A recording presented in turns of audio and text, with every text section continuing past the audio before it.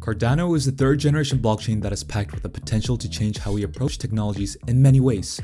But first, we need to go over the first generation blockchain, Bitcoin, and the second generation blockchain, Ethereum. Many of you probably already heard of Bitcoin and how it's like digital gold. Some of you may have already heard of Ethereum as well, and how it's like a new internet or something that you use to buy cool NFTs or simply a cheaper Bitcoin.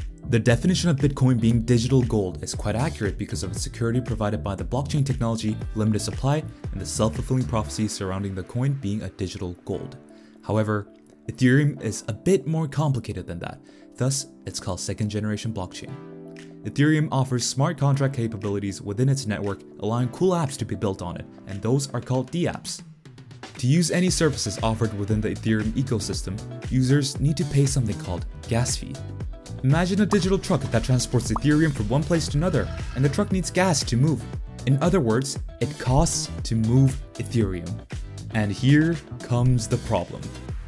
When Ethereum was built in 2015, the developers didn't anticipate Ethereum experiencing such fast growth, so Ethereum was not built to handle such large volumes of transactions.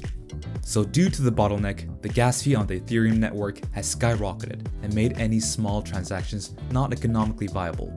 In fact, the typical gas fee now ranges between $10 to $60 and potentially even more in the future. The Ethereum community has realized the challenge and is now upgrading the entire network to version 2.0. The process is, however, extremely complicated, so it is now projected to be done earliest in the late 2022 or 2023. And even then, it might not be enough to solve its core problem. And here comes Cardano! Cardano's founder was one of the founders of Ethereum and has since left to create Cardano with more advanced technology. The network is by default built to handle much larger transactions, while also offering a largely decentralized blockchain, ensuring a very high level of security. The transaction fee is as low as 0.16 to 0.17 ADA, which is around 19 cents, considering ADA is $1.2 at the moment.